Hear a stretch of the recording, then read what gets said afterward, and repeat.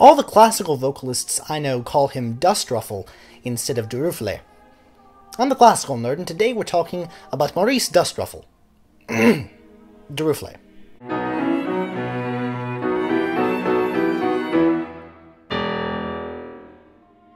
Duruflé was born in 1902 in northern France, where as an adolescent he became involved in church music. The rituals of the Catholic Mass also entranced him. They cast a spell over him. His words.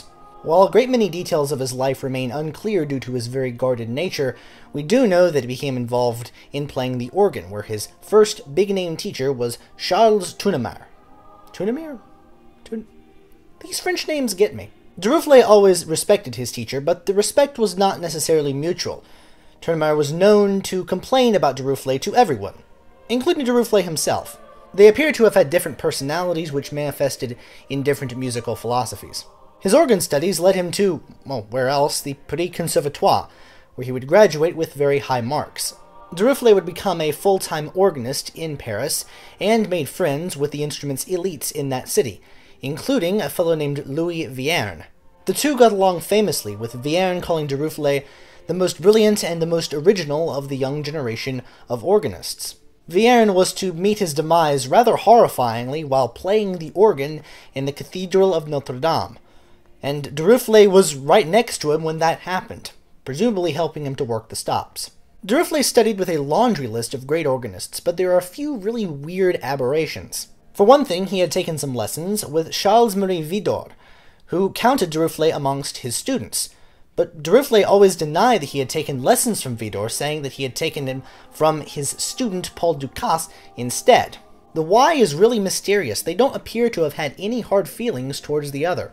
Anyway, Duruflé's star was rising, and he was sought after to give advice on the registration of various pieces. As an academic, Duruflé was hired by the Conservatoire in 1943 to teach harmony, and it was during his time at that institution where he produced his most famous work, a setting of the Catholic Requiem Mass. Published as his Opus 9, the Requiem follows in the footsteps of several prior French settings, in its notable omissions. It seems to follow the structure of the Requiem written by Gabriel Fauré. As far as Requiems go, Duruflé's had a pretty weird inception. It was actually commissioned by Vichy France in order to push back against the more secular values of the government in exile. As a result, the church became quite reviled when France was liberated from the Nazi collaborating government's rule. The Vichy government attempted to endear itself to the French citizens by providing basically unemployment benefits, and commissions to various out-of-work composers helped them to basically pay the bills. It wasn't much, but it was a bit of a stipend. The Requiem exists in several different versions when it comes to the particulars of the instrumentation. Nowadays it's either performed in its most basic reduced version for choir and organ, or is one that also features a small chamber orchestra or string ensemble. Yet the Requiem is also a mystery. It's expertly set for voices, yet came from the pen of a composer who had theretofore written no vocal music whatsoever. Not only that, but Paris was not known for great choral music. It did not have a well-established choral tradition at that point in time. We do know that he consulted experts in Gregorian chant throughout the entire compositional process, imbuing the piece with a sense of antiquity. The Requiem would become Duruflé's compositional calling card, which was a good thing for him because he really didn't write all that much. But like other slow-working composers like Paul Ducasse or Gerald Finzi, what we do have is meticulously crafted and really highly wrought music. No note is even close to out of place in any Duruflé work, and he only wrote 19 of them by my count. He was fascinated by architecture from a young age. His father and his brother had gone into architecture, and it's very clear that he thought of music in those terms. In any event, in 1947, the same year as the Requiem's premiere, he met Marie-Madeleine Chevalier, who had been hired as his assistant. They fell in love and married 6 years later, becoming a 1-2 punch organ duo. She took the flashier and much more virtuosic stuff, while he stuck to things that highlighted his interpretive skill.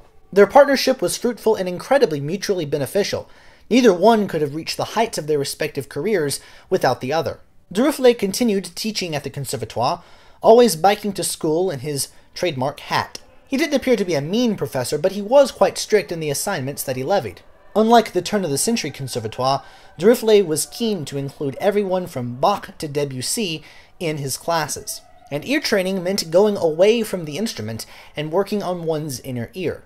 He retired from the conservatoire in 1970, and 5 years later got into a horrible car wreck which ended his performing career but not his life. A drunk driver slammed into his car going at 93 miles an hour, killing the culprit instantaneously and launching Duruflé out onto the highway. Marie Madeleine was injured as well, though not nearly as badly. She just had broken bones all over her body. Once she recovered, she took over his organ duties at his church, but he was so injured that she would later say that he would have been better off if he had been killed in the accident. He passed away in 1986 at the age of 84. Duruflé was a throwback to the days of Gregorian plainchant in the heyday of atonality, though even he would come to see the Gregorian influence as perhaps outsized. Nevertheless, he loved Debussy and Ravel, disregarding some conservatives like Fauré. Though unopposed to Vatican II, he hated the simplified direction of Catholic church music, and would rather have had the church adopt Protestant forms in order to retain a higher quality of musicianship. These high standards would come to haunt him in the later years of his life, as he expressed much regret for not having written more music. But what we do have is lush, and it's wonderful, and it's entirely his own, as if a look into a parallel universe where plainchant exerted an influence over all of Romanticism.